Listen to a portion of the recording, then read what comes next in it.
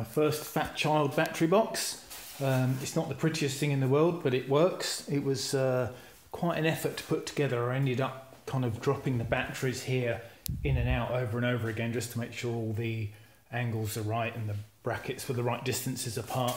So it fits. There's a few tight spots. I'm just going to grind it down in a couple of places, but generally it's all good.